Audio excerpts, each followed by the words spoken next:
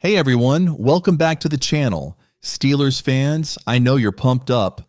We're a couple of days past the NFL draft, and let me tell you, the Pittsburgh Steelers are looking solid on paper. I've been checking out some articles and catching up on TV, and it's pretty clear most people agree that the Steelers had an amazing draft class. Let's break it down. In the first round, we got Troy Fanu, who's looking like a day one starter. Second round brought us Zach Free, another day one starter. Then in the third round, we snagged Roman Wilson and Peyton Wilson, both expected to make an impact right from the start. And that's just the beginning. We also picked up some promising talent like Mason McCormack in the fourth round, Logan Lee in the sixth round, and Ryan Watts, a quarterback from Texas. But let's focus on those first four picks. They're practically perfect. Now here's some exciting news.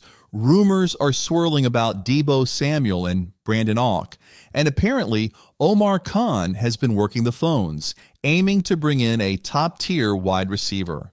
There's talk of Courtland Sutton from the Denver Broncos, and the Steelers have been making moves before, during, and after the draft.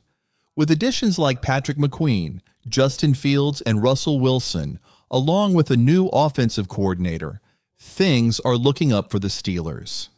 I'm feeling really confident about this team, especially with the revamped offensive line.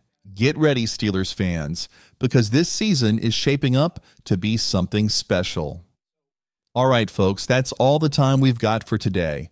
But before you go, don't forget to smash that like button and hit subscribe for your daily dose of NFL content. Steelers fans, we appreciate you all. Let's see if we can get this video up to 1,000 likes. That would mean the world to me. Now let's dive into the draft picks. Day one, we snagged Troy Fanu, and we've already talked about this in a previous video. It's a fantastic move.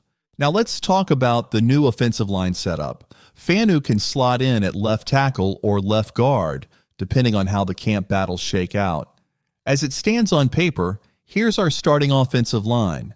Troy Fanu at left tackle, Isaac Kamalu at left guard, Zach Rurr at center, James Daniels at right guard, and Rick Jones at right tackle.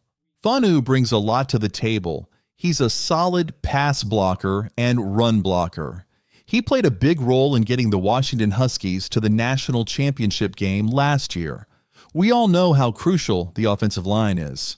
Without a strong line, your Super Bowl dreams can go down the drain. So it's great to see the Steelers addressing this need early in the draft. With Fanu and Frazier in the first and second rounds, the Steelers are off to a fantastic start. It's no wonder most people are giving them top marks for these picks. There was some worry that Troy might get snatched up early in the first round, somewhere around picks 10 to 15. If the Steelers wanted him, they'd have to make a move and trade up. The same concern applied to center Zach Frazier from West Virginia. People thought he might go late first or early second round, and if the Steelers were serious about him, they'd need to trade up. But hey, they got both Troy Fanu and Zach Frazier, securing their offensive line. These guys are ready to step in as day one starters or contributors. I'm not too concerned about camp battles. These two are locks for the starting lineup. But wait, there's more. The Steelers picked up Roman Wilson, a wide receiver from Michigan. Now, some folks might say, sure, he's good, but do the Steelers really need more at that position?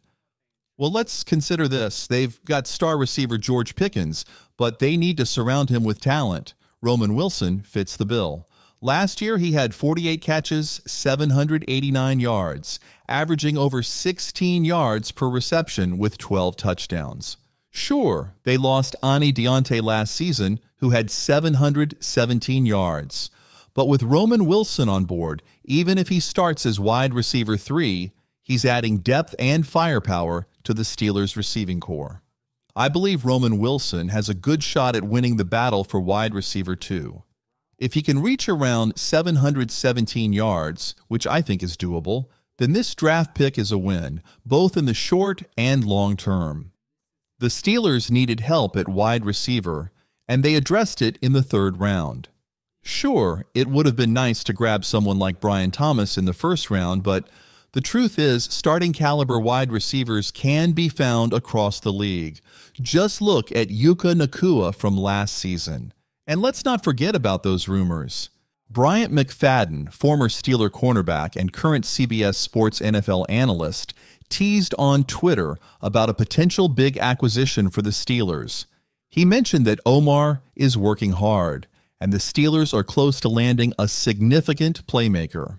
In fact, there were reports that the Steelers reached out to the Denver Broncos about wide receiver Courtland Sutton both before and during the draft. They were also reportedly close to trading for Brandon Auch and Deebo Samuel.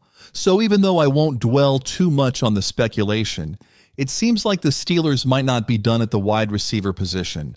But even if they don't make any more moves, if Roman Wilson can put up around 700 receiving yards in his rookie season, something we saw several rookies achieve last year, then the Steelers' wide receiver room is looking pretty solid.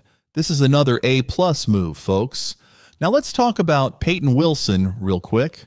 This guy was a beast in college. He played for North Carolina State alongside some other incredible linebackers like Al Landon Roberts, Patrick Queen, and TJW Alex.